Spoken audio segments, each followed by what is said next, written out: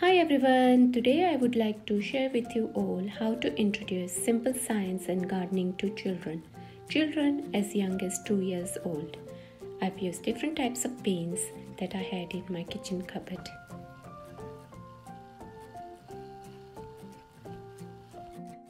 So I've grown pinto beans, kidney beans, chickpeas and sugar peas. Soak the beans overnight with some cold water so they become nice and soft. As an example, I'm sharing with you how you can plant these beans. So here I'm showing you, and with the same example you can do with the rest of the beans. So I've soaked the peas overnight, and then you need some glass jars, kitchen towel paper, newspaper, cotton wool you can use, and some water. You can do this activity with a very young child, even a child as young as 2 years old. A pre-preparation you can do with the child, such as ripping off the tissue paper. Place about 2 or 3 pieces of tissue paper in the jar. Next, take few peas and throw them in the jar.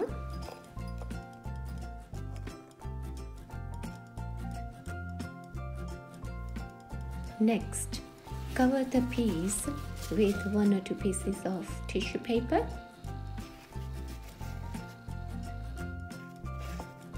And then water your peas, but don't make it too wet, just slightly damp it. Now I'm going to finish planting the rest of the peas. Here I have them, so I've placed them on a windowsill where they will receive some sunlight. This will help the peas to germinate quickly. I managed to record all the progress of the beans that I had planted. So here I have the peas, they have sprouted. Next I have the kidney beans and the pinto beans and the chickpeas. Here I have the beans at 1 week, and you can see how they've formed a good root system, stems and the leaves. Here at 9 days, and you can see how they're pushing the tissue paper out of the jar. Here are the peas and kidney beans, and they both have formed leaves. Here are the chickpeas, and they have very small leaves, and the pinto beans are still very slow, but they will soon catch up. Now at 11 days, and you can see that they are growing very fast. Even the pinto beans have caught up with the rest of the beans. At 13 days, the beans have really grown into a plant. So from a bean it germinated, and now it's become a plant. So introduce different words.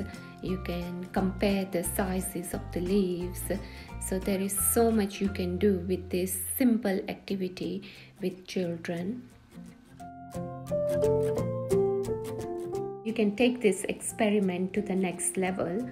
So you can say to the child that these plants need to be planted outside in the soil where they will get nourishment, and they also need full sunlight. So here I'm going to separate the beans into individual pots. Next I have the peas and the chickpeas. So the beans and the chickpeas can tolerate cold weather, so I'm going to plant them directly in the soil. And you can see here that they are fully ready to be planted outside in the soil. The same with the peas as well, they need to go in the soil. So I'm going to start with the chickpeas. and you can see these chickpeas have been planted in the soil about 3 weeks ago, and I had left them outside, and they can really tolerate cold weather.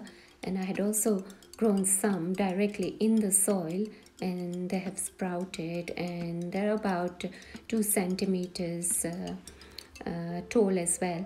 So the ones in the jar, I'm going to also plant them in the soil next to each other, because chickpeas like to be huddled together, so they support each other. Just be careful when you take the chickpeas out of the jar. Rather than pulling the plant, you pull the tissue paper out. So gently pull it out and you just plant it in the ground. So I'm not going to separate them because you do not disturb the roots. I'm just going to plant them as they are together. Plant them with the tissue paper because the tissue paper will disintegrate.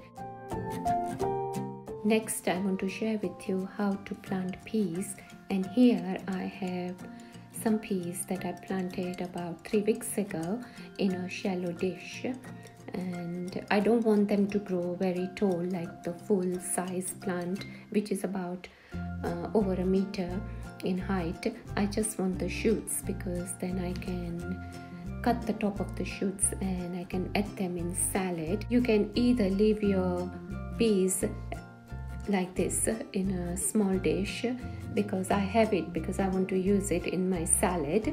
So here is my salad bowl and I'm waiting for it to grow. So it's going to be about 2 weeks.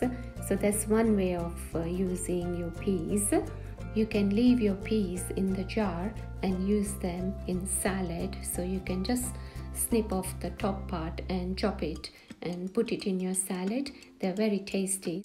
But I want to grow mine in the ground, so I'm going to grow them here in the soil along this wire fence, so it will climb up.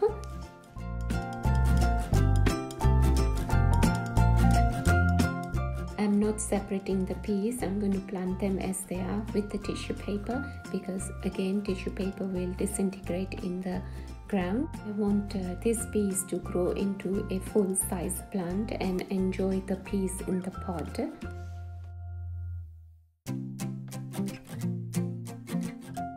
Peas and the chickpeas are planted in the ground, but I still need to separate the beans, so the kidney beans and the pinto beans.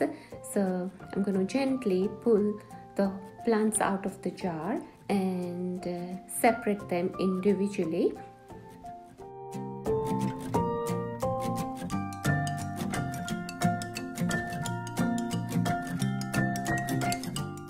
I have separated the beans now, and I'm going to plant them into individual pots, small pots, because I want them still to be in a warm place. I'm going to put them in my cold frame, so I'm using my homemade compost. You can see that I've not separated them from the tissue paper because I'm again going to plant them with the tissue paper, as the tissue paper will disintegrate in the soil. And once I have separated all the plants, I'm going to water them, label them, and then put them in the cold frame for about a week and a half. So let me just go and do all that.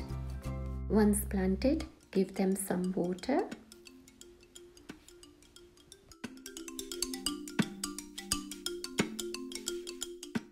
And label them.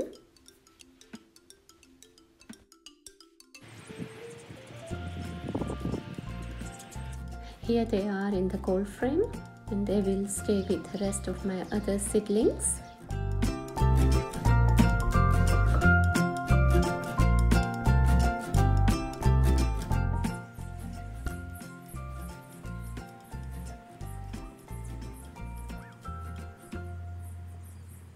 After 1.5 weeks, I planted the kidney beans in the soil and the pinto beans in this big tub.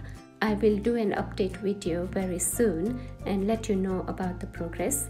Simple science activity will give your child a lot more pleasure and will introduce him to totally different world of plants and enhance his or her vocabulary. If you've liked this video, then press the like button and subscribe to my channel.